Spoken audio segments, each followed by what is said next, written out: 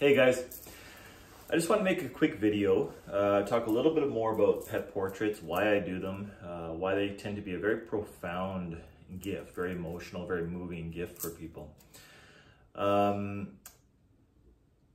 Especially when those pets have passed on.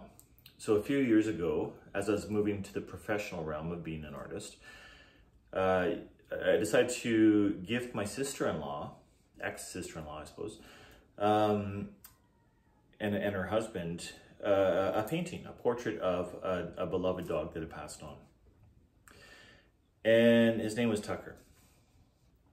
And it was such an incredibly powerful gift, ultimately.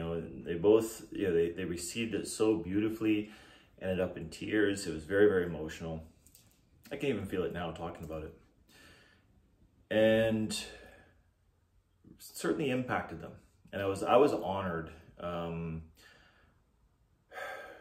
first to have painted it and to present that, but the response, the emotional, the way it touched them was so beautiful.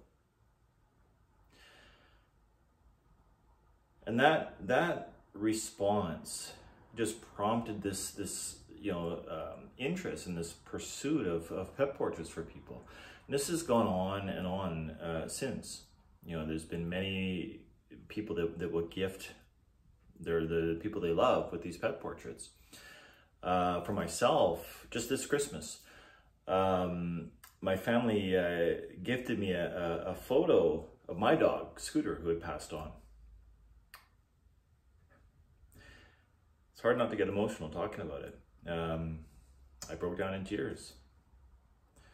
It was such a beautiful gift, so well received, and such a reminder of the bond that we had, he and I. He was my best friend. And so that's why I do these portraits. This is him here, actually.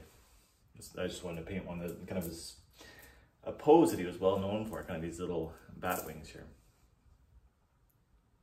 And so if you know somebody who's lost a pet recently, or if you have,